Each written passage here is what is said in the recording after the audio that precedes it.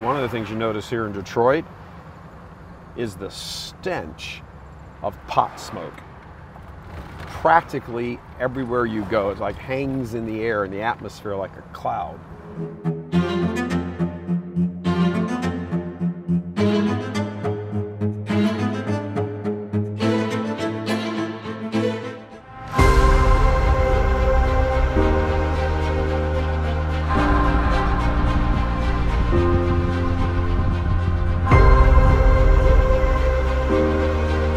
Cool Jeep. Not as cool as this one. Maybe it is. So Woodward Avenue, again, the major artery through Detroit, the heart of the whole metro area, essentially comes and dumps into the Detroit River. Interesting note here about the Detroit River. Across this river, which is Canada, that's Canada right there, we're looking south. So yeah, a little Jeopardy question. If you're standing in Detroit and you looked south, what's the first country you would see? Everybody else is like, oh, well, it's Mexico. Wrong, it's Canada.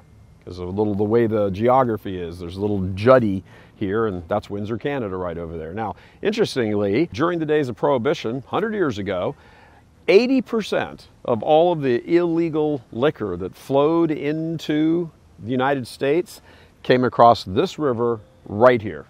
These docks, what we're standing on right now, is all revamped, but all of this area, these docks, were controlled by a group called the Purple Gang. It was a Jewish thug gang that actually even terrified the hell out of Al Capone. He tried to muscle in here. They beat the living daylights out of his people, and Al Capone never came back. Well, they say as in Detroit, Detroit where the weak are killed and eaten. Well, when Al Capone is considered weak and eaten, you're dealing with a pretty tough crowd. But it was because of all of this liquor flow coming into Detroit from across in Canada to the south that the whole industry, if you want to call it that, or the cottage industry of the blind pig was born. Lots of other places around the country sort of knew them as a speakeasy, but here in Detroit they got the reputation in the name of blind pig because the cops were all corrupt and were taking payoff to let people just go into these places and drink. Kind of like it happened in the speakeasies. But it was a real big thing here, and it became really big in the African American community as well, within the black community.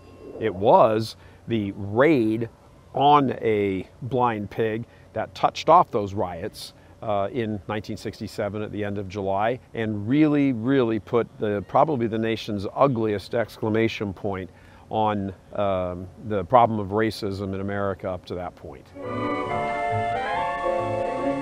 Detroit is rebuilding to a master plan of beauty and public service. Detroit is daring to reach up.